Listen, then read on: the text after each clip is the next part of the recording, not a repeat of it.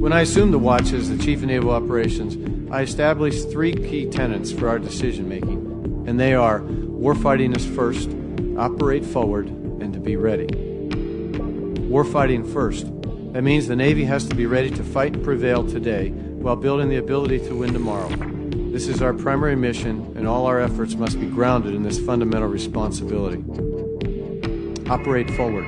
That means we will provide the nation an offshore option to deter, to influence, and to win in an era of uncertainty.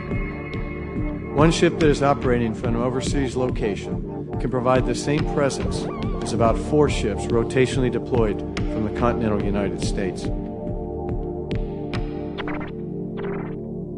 Be ready.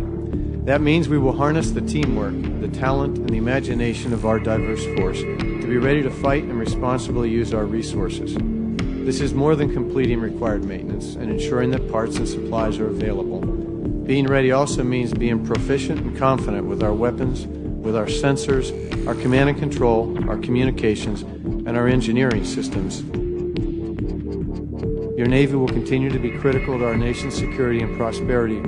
We will focus on warfighting first, we will operate forward, and we will be ready.